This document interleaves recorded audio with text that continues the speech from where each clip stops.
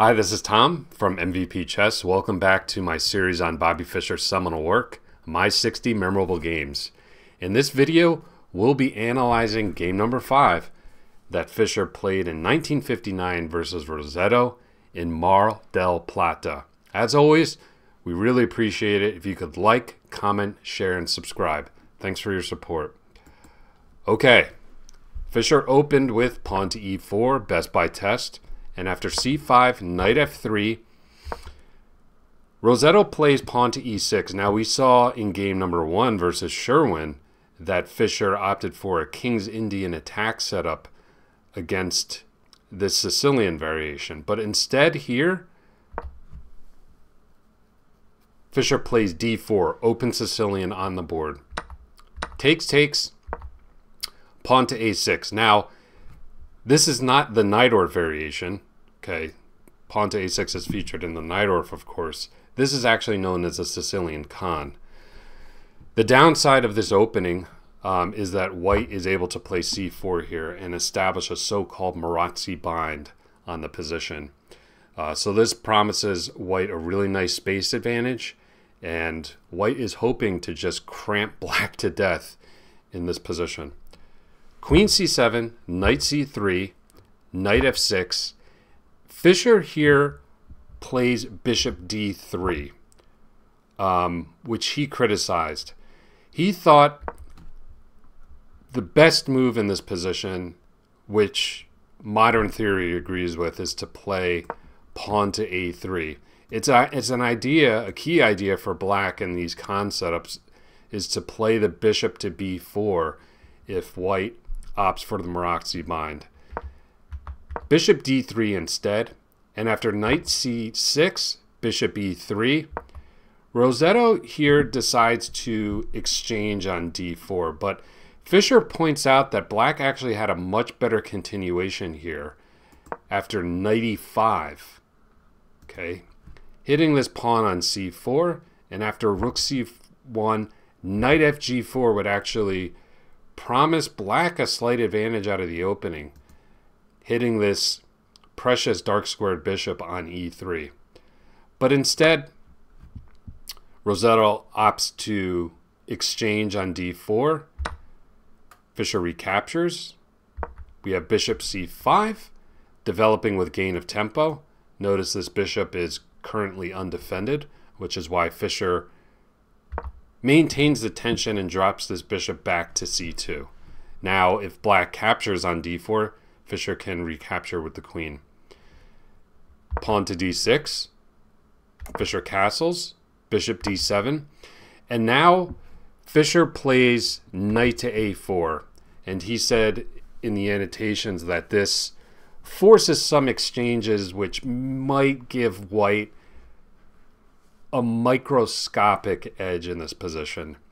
And we can see white is definitely slightly better, but it's not much. Black's managed to exchange off 2 sets of minor pieces, okay, which is always beneficial for the player with a space disadvantage. If you're able to exchange off minor pieces in the position, this relieves the cramped nature of your position. But Fischer still has more space and slightly more active pieces. So we have rook d8. Fischer centralizes the rooks and plays rook c1 here. He notes that taking this pawn on d6, okay, maybe some of you spotted that this pawn was en prise, doesn't promise white much. We would have an exchange here. White would be forced to capture on d8. And although Fischer has a 3v2 queenside pawn majority and a bishop versus a knight, black has compensation in the form of control over this active open file, I should say, and the active position of the knight. So this position would be dead equal. So that's why Fischer just opted to play rook ac1, getting the last rook into the game. Queen a5, and Fischer plays the queen into b6, forcing an exchange of queens. I think he did that because the knight comes to this nice outpost on b6 and looks to pressure this bishop, which Rossetto moves. Bishop c6, hitting the pawn here. So Fischer defends pawn to f3. This is a very common structure in the Maroczy bind for white to adopt, bringing this pawn to f3, just creating a rock-solid pawn chain that's really difficult for black to break down. And Rossetto plays knight d7 here. Again, trying to trade off pieces. He's the one with a space disadvantage, so this benefits him.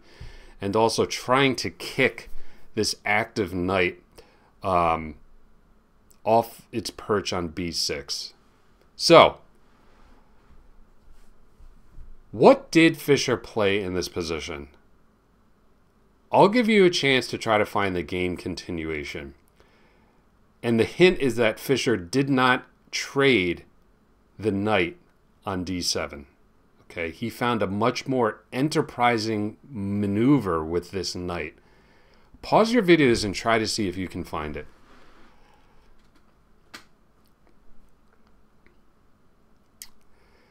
So Fischer knew that exchanging knights wouldn't promise him much.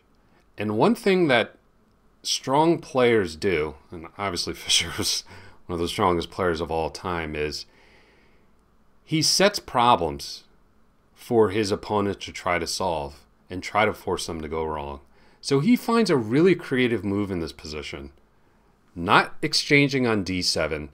He notices that this bishop, after the knight comes to d7, is short on squares, which allows this really cool retreat by the knight, knight d5. It's not a winning move by any stretch of the imagination, but it poses some problems for his opponent. And Fischer notes in the annotation, and I'm sure he read his opponent's body language, that he was very surprised by this move. It flustered him, caught him off guard, and provoked him to play the incorrect move in this position.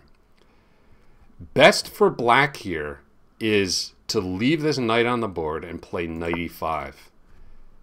Now Fischer can win the bishop and look to put some pressure on black's position. Okay, here white has a threat of kicking this knight and perhaps capturing on c6, but black can actually create an artificial outpost by this knight, for this knight, by playing g5. This is a really great move.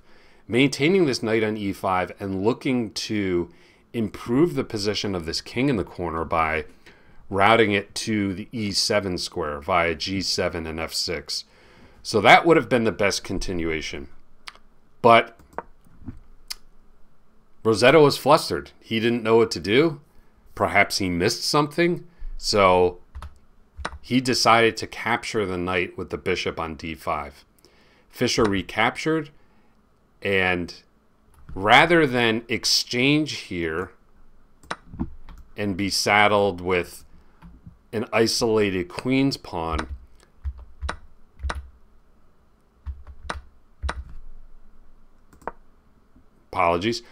Rossetto decided to push forward with e5. Okay. And then Fischer plays b4. So from here on out, the game revolves around the fight for control over the c5 square. This is the key pawn break that Fischer wants to play. It's where his pawn majority lies. He's got a 4v3 pawn majority on the queen side right now. He wants to play c5 to create a passed pawn and try to win the game that way. So Rossetto plays pawn to g6. I think this was designed to perhaps prevent this bishop coming from f5 and challenging one of the key defenders over the c5 square. It also prepares his own counterplay with pawn to f5. So Rossetto is going to try to mobilize his kingside pawn majority as well to get counterplay in the position. So Fischer pivots then, bishop a4, putting pressure on this knight and hoping to get this move c5 through. But Rossetto holds the balance, b6, gaining more control over this pawn break. And then Fischer does a rook lift in this position. And Rossetto was guilty, and we've all been there. I do this all the time in my own games, of simply asking, what is my opponent's idea with rook d3? What is my opponent's next move? Okay. Rossetto plays a very natural move, pawn to f5, seeking to expand on the king side, but he missed Fischer's key idea in this position, shifting this rook to a3. Now, Fischer's threatening to take the knight on d7 and then capture the pawn on a6. So this forces Rossetto to play knight b8 in this position. So I'm going to turn it over to you. White to play. What did Fischer play here? Pause your videos. Of course, we've been talking about it for a while now. The fight in this game is all about the c5 square. Fischer came up with this nice rook lift idea to force the knight back. So, of course, pawn to c5. Great move. This is the time to play it right after the knight retreats. And this really brings Fischer's position to life, and black is on the back foot now. We have a series of captures on c5, so Fischer has gotten the passed pawn that he's wanted. It's already advanced to the 5th rank, and Fischer's rooks are also really active right now. The other thing to notice about this position is that Fischer has his classic bishop versus knight endgame. So white has a significant advantage here. King g7, rook b3. Okay, that rook wasn't doing much on a3 anymore. Fischer brings it to an open file and prepares to try to invade on the 7th rank. Rook to f7. Pawn to d6. Really nice move by Fischer, okay? And this is twofold. One, Fischer wants to advance his passed pawn. Passed pawns are meant to be pushed. But this also allows the rook to infiltrate on the 7th rank. It gives this rook on c5 a foothold into the position with rook c7. Of course, in this position, rook takes d6 is not a thing. This knight on b8 would just be hanging. That's why Rossetto played knight d7. In comes the rook, rook c7. Okay, Fischer's looking to establish control over the 7th rank with his rooks. And after knight f8, rook b7, Fischer's got the hogs, man. This is where you want your rooks. You want your rooks on the 7th rank. Ideally, to have this battery. It's really difficult for black to deal with. Black has no choice in this position but to exchange. And after d takes c7, the pawn is now one square away from promotion, and Fischer has a completely winning position. After rook c8, Fischer found a great move. It's the only winning move in the position, but I'm sure it was one that he foresaw. So pause your videos, okay? How can, and I'll give you a hint, how can white put black into zugzwang in this position? Pause your videos. What did Fischer play?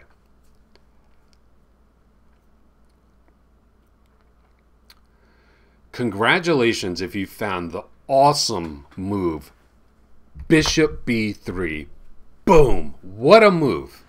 Silent but deadly. Black is completely busted in this position now. And the reason being is that black only has pawn moves left.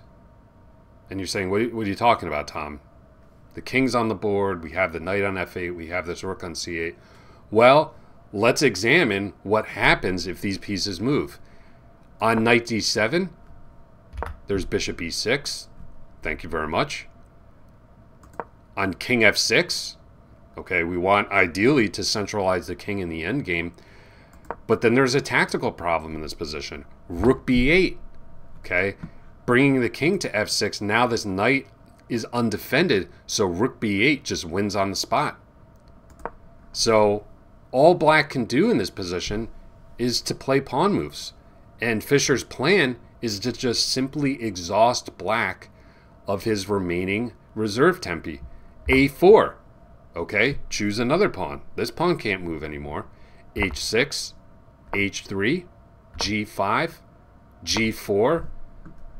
The h pawn's immobile now, as is the e pawn. And after this exchange, black resigned. Understandably, there are no moves left for black to play. As we discussed before, knight d7 here would just run into bishop e6. Thank you very much. Pin and win. Knight g6 would lose to the simple bishop e6. If the king were to move, let's say to f6, once again, rook b8, skewering the piece. And what else do we have here? Instead of king f6, let's say knight g6.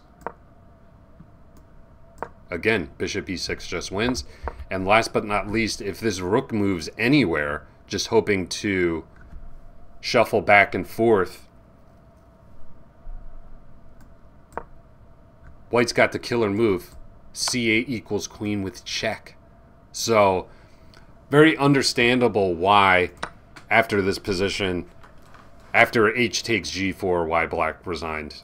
He knew that he did not have a good move in this position.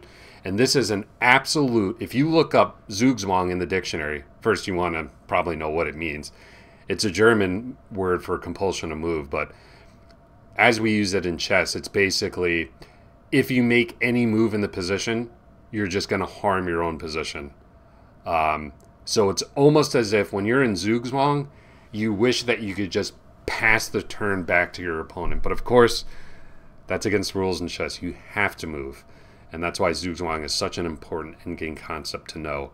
And if you're first being introduced to it, or you're looking to improve your play in zugzwang, this is a great game to study. Especially this key move, bishop e3. Awesome. Well, I hope you enjoyed the analysis. Don't forget to subscribe to my YouTube channel and turn on your notifications. You're not going to want to miss any of the future installments. I will see you next for game number 6. Take care.